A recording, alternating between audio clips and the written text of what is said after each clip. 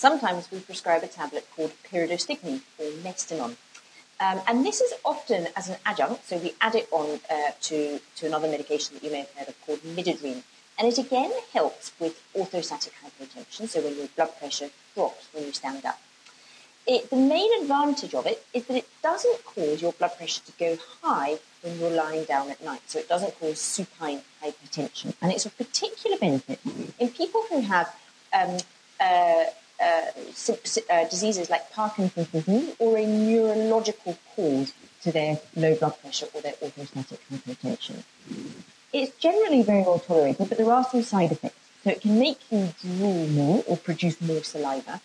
It can also cause diarrhea, and it can cause a low heart rate. And so if you've got any problems on your ECG or your heart tracing, then we may not prescribe it for you because it can cause your electrical system of your heart to become a bit slower.